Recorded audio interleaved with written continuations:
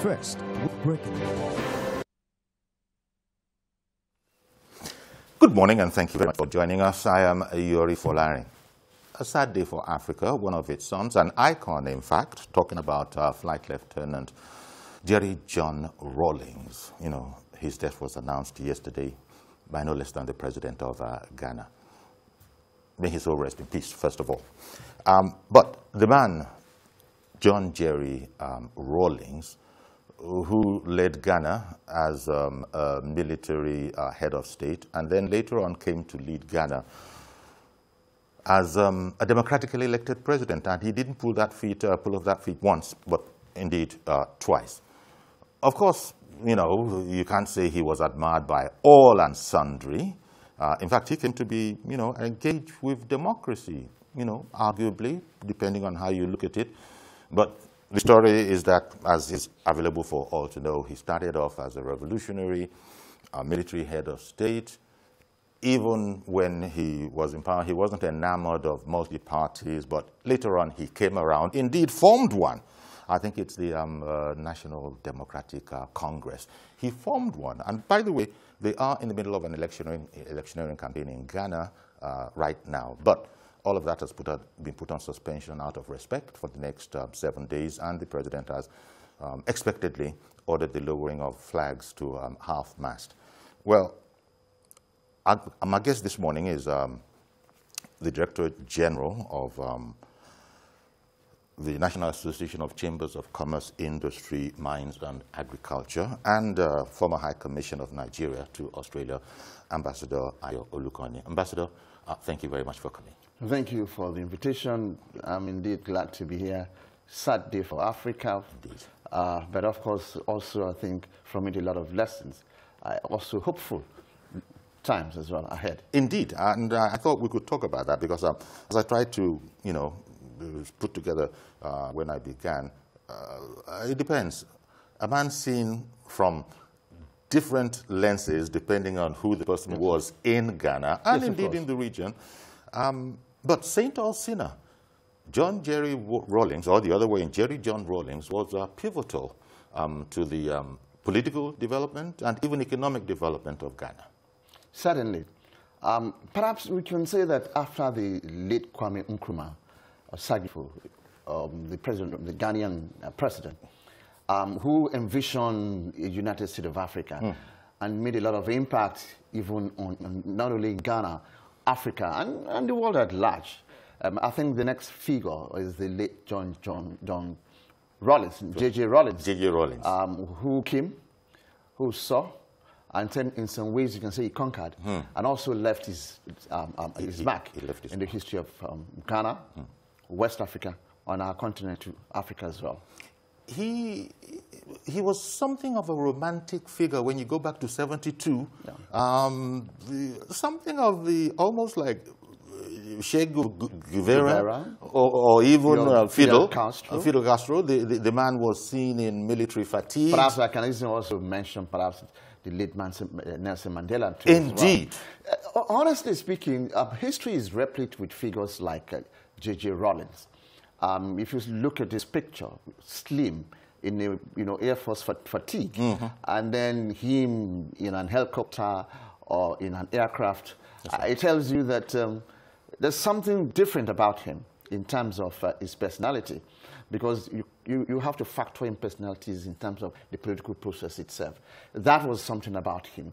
And then the manner of his being involved in a coup plot, commissioned, jailed, escaped. I mean, it's the stuff of Nollywood, Hollywood script. That's what I see. There's the romantic aspect to all of that time. It is, definitely. I mean, it gives, like we were mentioning figures, like Che Guevara, we were mentioning figures like the late Fidel Castro himself.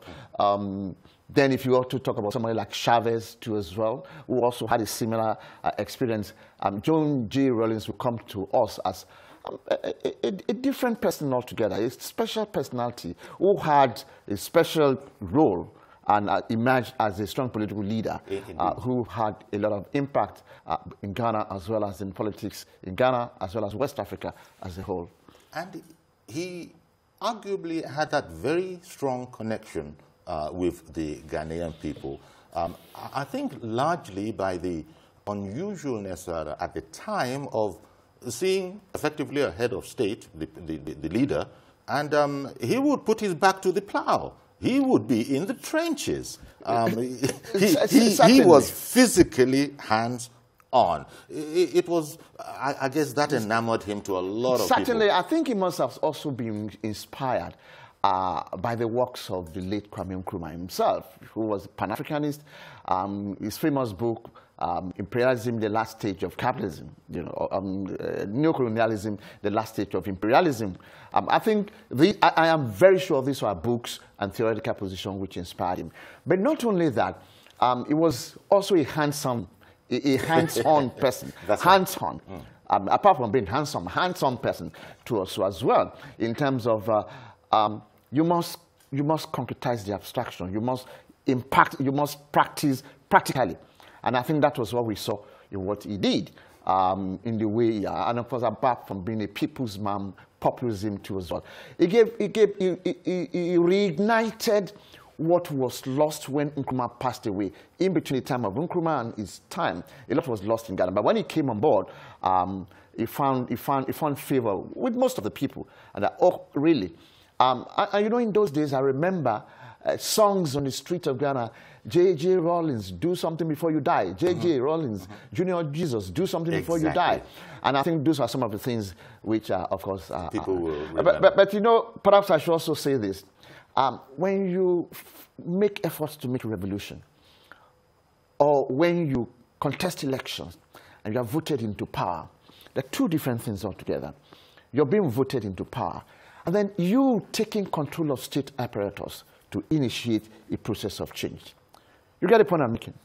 Elected, electoral power, you're elected into power, or you even force a revolution, just like what Castro and others did. But it's a different thing altogether when you now to seize control of state apparatus. And actually run it. And actually run it. You know, I'm very fond of the saying of the late Cuomo to say that you campaign in poetry, but you govern in prose. So when Rawlings himself, you know, quote and unquote, was able to foist this revolution, and then to now start governing, he saw that when he was a military head of this, but even more when he became a democratically elected president, that it's a different ball game altogether.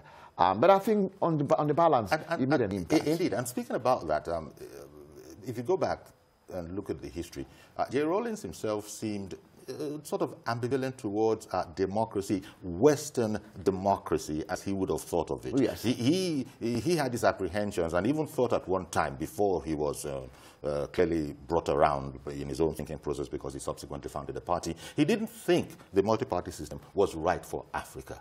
And for his country.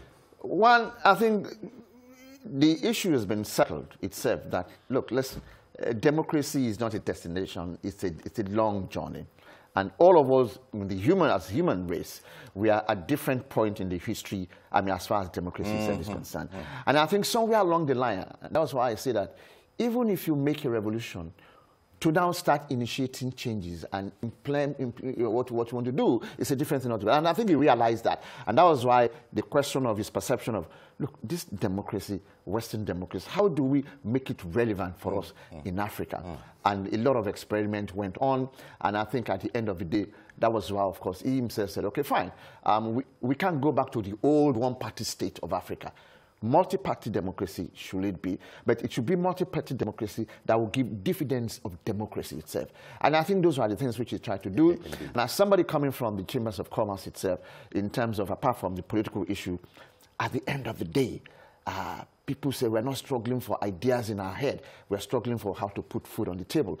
And so the economic perspective of what he left behind was quite interesting in terms of, look, listen, some kind of market economy, liberalize the economy itself. In terms of, those are some of the things which he did. And he also made his mark in this particular area. Indeed. A man much loved in Ghana and in beyond. And, you know, let's take a package now, because we're talking about the man, you know, who has passed at 73. 73? Yeah, 1944. Yes. You know, 73, you know, and it's only very shortly after Ghana was commiserating with him on the passing of his mother. You know, these things. And I think there was a time, sometimes this year, when there was news or rumors that he passed away. Indeed. And of course, it was like he woke up from the dead to say, hey, I'm still around. But now, at least, he's done his bit, he's moved on. Indeed. A man much loved, JJ, Junior Jesus at one time. Yes. And then, you know, latterly called by those who love him, Papa J. You know, in his Volta. He was a colorful figure. He was, Papa J. So colorful names and appellations indeed. are on for him. In his home Volta region of Ghana. Okay, we have a package. Let's watch that package. We come back. I'll continue with the ambassador and also take your calls. And if the whole lot of us should pick on his seminar, I know we would shake up a crowd. Jerry John Rawlings broke into global limelight in 1979 when, as a 32-year-old flight lieutenant of the Ghana Air Force, he was involved in a failed military coup. He was subsequently sentenced to death publicly, but not without winning civilian sympathy through his statements on the social injustice prevalent in the country at the time. Barely 1 month after, while waiting for the bullets, he was involved in another coup, which this time was successful. The military government, composed of mainly junior officers, handed over to an elected government after 112 days. 8 senior military officers and 3 former heads of state were executed. Another 300 citizens were abducted and killed, birthing a new generation of leaders in the country. 2 years after, on the 31st of December 1981, Jerry Rawlings and his men struck again. President Hila Liman was ousted. For the next 9 years, Jerry Rawlings led a military government that struggled in many ways to better the lives of the citizens. His economic policies may appear unrealistic most of the time, but undoubtedly channeled towards making life better for the ordinary citizens. In 1992, Jerry Rawlings stood for the presidential election and won with 60% of votes cast. Opposition parties alleged that government structures were already built to favor Rawlings. In 1996, he was re-elected, albeit by a smaller margin. The major contender, John Kufuor's Great Alliance, was an amalgamation of the country's leading opposition parties. Despite some fears of electoral violence, the poll was peaceful and had a 78% turnout. President Rawlings retired from public service in 2001 at the end of his tenure. He has spent most of his post-retirement time in giving lectures on African nationalism in universities around the world. Jerry Rawlings is part of the last generation of Free Africa movement, an underground movement of military officers who wanted to unify Africa through a series of coups. He will be remembered as an uncompromising nationalist whose passion for better living for his people cannot be doubted. Uzonna Ononye, TVC News, Lagos. The man J.J. Rawlings, half Scottish, half Ghanaian, that is son of a Scottish father and a Ghanaian mother. Something of a revolutionary, any way you look at it, even from that report there. You just look at aspects of the man. He then later on founded a political party himself, but he had an ideology that he seemed to be working with. I think it was, what's this now? Probity, accountability, and social justice. Yeah. That was, especially the social justice part was very, very close to his heart. But yes, probity, accountability, and, you know, all of that. Even here in Nigeria, it's the same thing. Yes, you know, of course. It's the same thing, probity, accountability, and social justice. But Rawlings ran with that. It's always necessary for somebody, a figure like that, colorful figure like that, to be known for something. When you mention Mandela, for example, when you mention somebody like Mandela, you know what he stood for as far as the whole question of anti-apartheid in New Africa and people's man is concerned.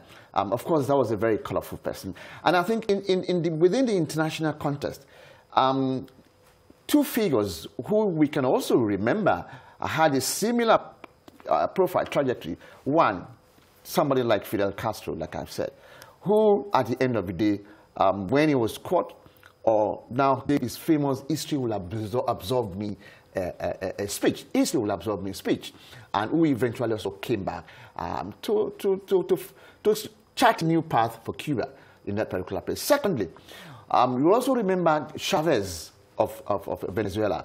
And Chavez also had a similar history, being involved in a coup, and at the end of the day, I think escaped and came back to become the president, and came with his own political ideology of Chavismo. This is the same thing you've seen in terms of Rawlings, who happens to be, quote and unquote, we can refer to as Africa's maybe Fidel Castro, in a way.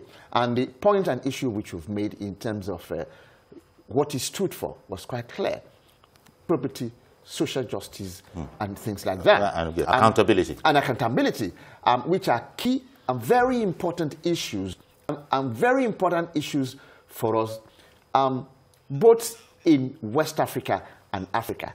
And if you remember what happened to us in West Africa during the crises we had, the crisis of Sierra Leone, the crisis of Liberia, which Nigeria stood up and played a lot of, in which we were fighting to ensure to democratize West Africa. I think you played a very key and very important role in this particular area, against the background of those three issues, indeed, which of course we've mentioned. You know, you try to get the measure of the man, and you look at all sorts of indicators.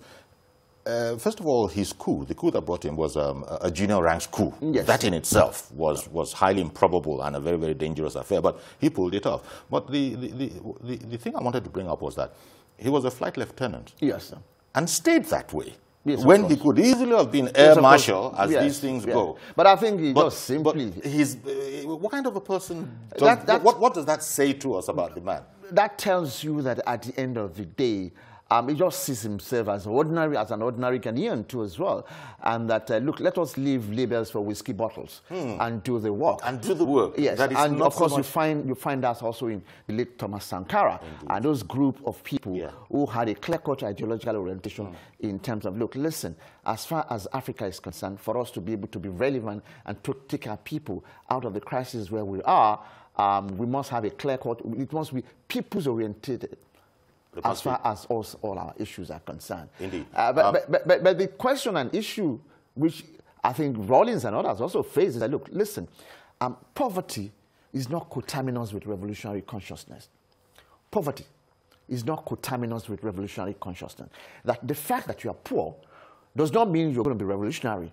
You have to be conscientized. You have to be educated to know, listen, this position, because the poor also just want to step onto the position of the rich. And let's continue the way they were continuing. It is my turn now to enjoy. It's a phenomenal. You know, so I think those are some of the things we saw. Point, Ambassador. Mazi Okorafo, thank you very much for holding on. Please go ahead, sir. Good morning, Mr. Yori. Good morning, our guests in the studio. Good morning. Mr. Doyon, the date of Jerry John Rawlings is a great blow, and it is after to African continent. Look at the people that fought the World War over 25 years ago. Some of them are still available. We saw them, that was some few when they celebrated the Holocaust. Some of them are still agile. They drive their cars up to today. Now, what do we see today? You see what Kobe has done. The legacy he left behind, as terrorists is concerned, you see, tolerance. Stand up and speak out, don't be afraid, be bold. At least he did. At least many people now in Ghana are benefiting what the foundation generals. I agree that we saw the scenario from coup counter he came into power. After completing the scenario, what did he do? He said as a short period, he was just working serving as a fake man, which what African leaders do. Well, you have seen the history. Fuck his father. Come back to Nigeria, what do we see? He didn't have He's ravaging what Nigeria. Well, we have another general in Mali. I hope you copy from what happened in Ghana, at least in future, with another general is coming. Thank you very much. Have a blessed day. Indeed. Thank you very much. He's being mourned, you know, all over the I think taking a cue from what he said, I think the lessons we should learn that at the end of the day, as human beings, we have our time here on Earth. But the most important thing, of course, is that what legacies did he leave behind? How much can that inspire, especially younger generations of Africans?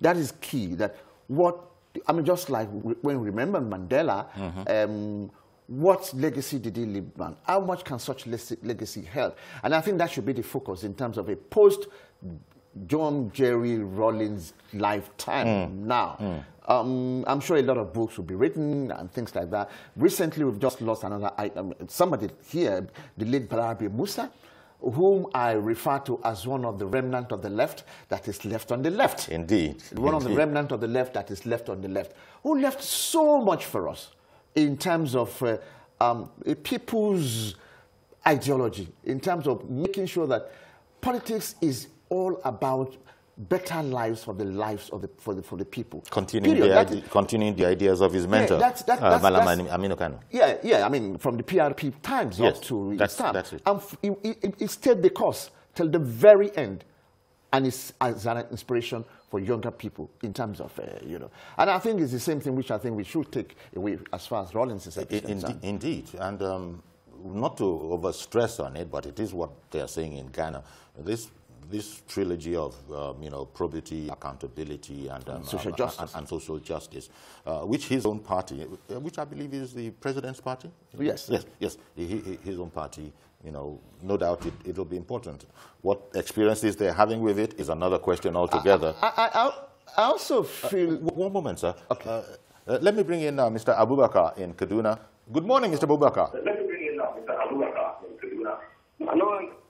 Not Kaduna, Katsina. Katsina. Oh, Katsina. Not Kaduna, Katsina. Katsina. You're welcome, sir. Katsina. Yes, we'll fix it. Yes. All right. Thank you, sir. Good morning, sir. Good morning, sir. Yes. Please go on. Give my grade. Yes. All right. Okay. Hello, Abubakar, can you mute the volume of your TV set? You can't listen to yourself on your TV. Hello? Okay. Kill the volume of your TV, please. Okay. Okay, I'll do it. All right. Good morning, sir. Good morning, sir. I want to contribute about that topic that you're talking about, the death of our African leader, not only Ghanaian. This is a person. So the death of this person is all Africa. It's all Africa. So I'm very moved about the death of this our hero. Yes, Jerry Rawlings, former moved. president of Ghana. Yes. So I want to do this. Yes. Condolence to all African people. All right then. Well, thank you very much for calling in, Abubakar. The ordinary Nigerian, his name carried. It went far and wide, yes, probably because of the things we've spoken about before, something of a revolutionary, something of a dramatic personality, a colorful one. You saw him as an African numero uno in his country. But still, was building a whole at one point. A lot of it might have, some of those things, they know how to arrange their PR and publicity. But the point I'm making is that he was a colorful guy, and perhaps a lot of youth identify with him still, of course, as they did. Yes. I think what happened with such figures like this in history, they're colorful, oratory skills, people just, ordinary people, the question of issues of leadership is key and very important in this particular area. In terms of, people look up to others when you have superior ideas. They tend to listen to you. And then when you can also convey your message to people, people will listen to you and make sense of it. So they get there's something which is attractive about it. About the whole person. About the whole personnel. Mr. Galatima, good morning, sir. Go on, please. Yes, sir. Good morning, Uncle Yori. Good morning, sir. Yes, sir. Contribute to this. I think Nigerians, or let me say Africa in general, we seem not to celebrate our heroes when they are dead. We only talk about them after they are gone. There is no, a kind of a way that has been developed, to inspire the younger generation about the legacies of these heroes of our democracy, heroes of governance of the past. For instance, I watched a little documentary on TVC just a while before you came on air about Goodluck, the Belly Jonathan. Okay. Where a short clip, a kind of extolled his democratic, virtue of giving power, or let me say, allowing a peaceful transition, to take place, to accept defeat honorably and leave power. These are the things that we need to, our younger generations, there are so many people that if you talk about Jerry Rawlings, they don't know who is Jerry Rawlings. That's right. The younger generation, the age 20, 30, cannot say anything about Jerry Rawlings. They may be just hearing it now because he's dead. Okay. Must we always celebrate our heroes after they are gone? Thank you very much, Mr. Galadima. Thank you very much. Appreciate your calling in, Mr. Galadima. And the point that you make as well, that why does it seem that, this what you've just said happens? Well, it's... I think it's part of life. It is. Generally. And so, sir, he mentioned that he was watching a TVC, mini documentary on the former president, and especially extolling his virtue, the virtue in particular of handing over to a democratically elected figure. That just reminded me that on Rawlings' second coming, yes, it was just for 2 years. He was around and he organized a democratic election to take, to hand back to Ghana the leadership. I think each leader in history, one way or the other, leaves his mark, either for good or for bad. And the fact and the question and issues of, celebrating them after they are gone, their death brings them back frontally to us, to confront. The exploits. Yes. It brings it back into the present. Back into the present. So that is natural. That's what happened. But there's a dimension which I think one of the callers has also mentioned in terms of serving as inspiration for the youth. Okay. And I think this is key and very important. I think we need to get our youth, Nigerian youth in Africa generally, to be more interested in the political process. It is very, very important. Is it your experience, Ambassador, now that you go there, that yes. Our youths are not, as it were, conscientized, generally speaking, to the importance of the political process? And I give a practical example. I went to the great Ife, the University of Ife, and the university environment where we were when we studied in those days is totally different from what it is today. Generally, of course, education received a large share in those days. This was the days in which how much do we used to feed? 50 kobo, 50 kobo, 50 kobo. That is one, how much is that? 150. But more importantly, it was a campus, it was a university campus, tertiary education, that was involved in political education. You have seminars, workshops, you belong to different groups, Watu Wazuri, Alliance of Progressive Students, you belong to the Young Socialist Movement. So by the time you go through that process, you're one way or the other, you are politically educated, you are conscious. Most of the universities... But we don't bother anymore. Yeah, the crisis even secondary schools, some used to have civics. Yes. I mean, the crisis... In those days, and I remember when we were in university, you learn a lot about, Marxism, socialism, you read books, great figures in history. You are part of the university environment where you are conscientized politically.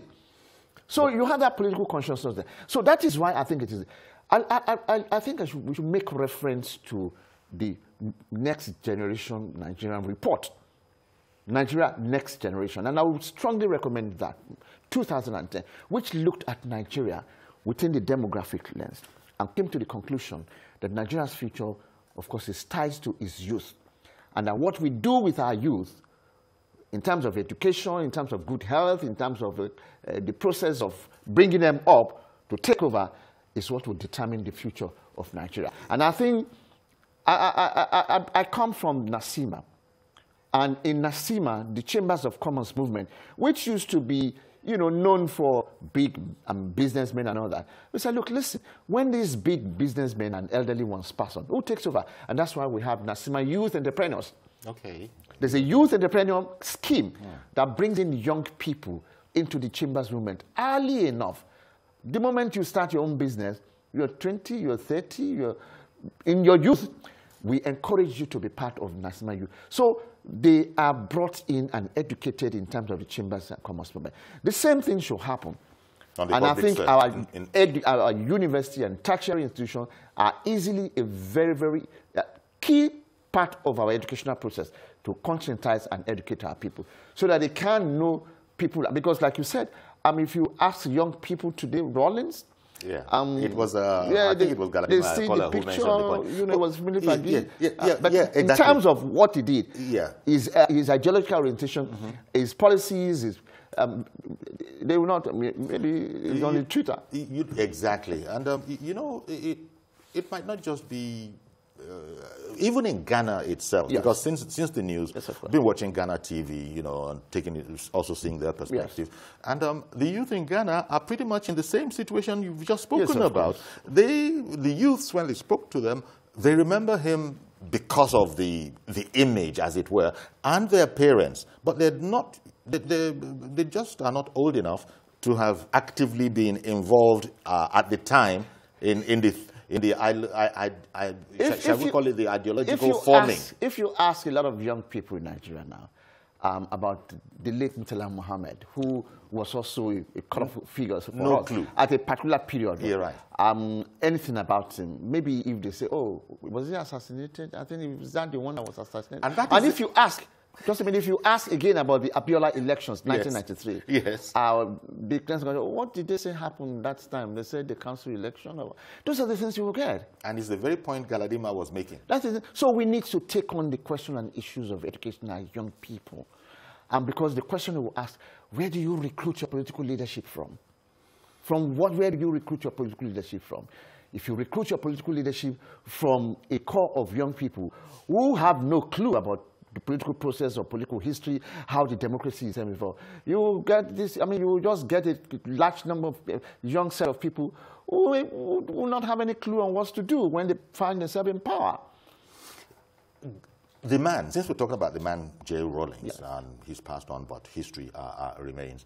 It's also interesting looking a bit into the personality of the man. As I said, and as is well known, he's half Scot, half Ghanaian, but he identified with Ghana. I guess he could have, swung either way, but he sort of cast his lot, as it was, with the people, with the people, and his mother. Quite frankly, it's his mother who was Ghanaian.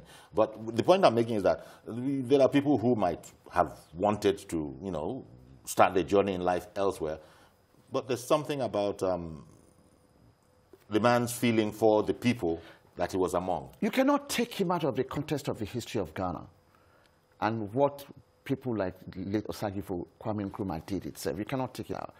His generation as a military officer are very, very much aware of the role which he played. And I think that influenced his position, his views a lot in terms of what can be done to advance the vision of the pioneer leaders. I think that is it. That is the existential, that was an existential reality for him, in terms of what exactly he did and what he developed to do. And don't forget, it was a period in time in Africa when coups were popular as an avenue to resolve crises, political crises, and economic crisis too as well. Because at the end of the day, when you have problems as far as the economy itself is concerned, don't forget, I'll give you an example of the structural adjustment program. The respective coups which we had, Babangida and others, also have tied up to the search for an appropriate economic model to be able to deal with the issues of development at that particular period. So he fell within that particular period. But like we said, when, of course, coup was no longer fashionable, and people now are asking questions because the military themselves, through the coup, destroyed not only not only affected negatively the country, but even the military as an institution itself.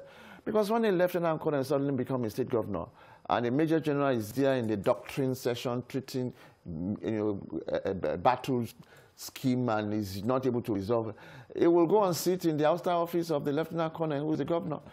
But anyway, that was why I think one of the reasons was said, look, listen, let the people decide through the democratic process who will run our affairs.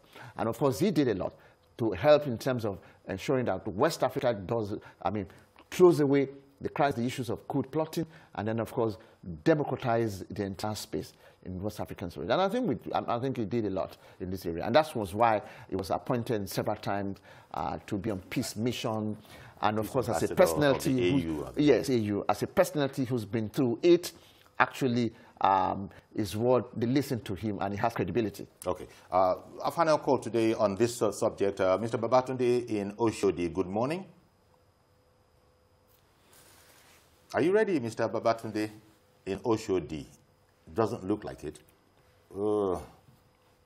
Okay. I can also refer to his affinity, his closeness to Nigeria. He was always here for one thing or the other. Don't forget the symbiotic relations between Ghana and Nigeria. We share a lot together, apart from the football. The rivalry. The rivalry in the football. Late President J.J. Rawlings was also in Nigeria because he had a lot of friends in Nigeria. And during his period, too, relationship between Nigeria as both head of state. So you can see that it was somebody who also cared very much and recognized the importance of Nigeria within the region and worked closely with our leaders as well as various other groups to advance the relations between us, as well as also make sure that, look, your country must, in terms of leadership in West Africa, play its rightful role. Thank you very much, Ambassador Ayo Olukoni. Yeah, thank you very much, for sharing your insights with us. DG Nasima, for taking time away from your desk to, because it's important, and we knew that there would be worthwhile perspectives that you could share. Thank you very much for coming. Thank you very much. I sincerely hope that figures like the late Jerry Rawlings will also provide us a reference point in terms of his ideas and what he did as an inspiration for younger Nigerians and younger Africans too, in terms of their role for development of the continent. Stay with us, please. We'll be right back.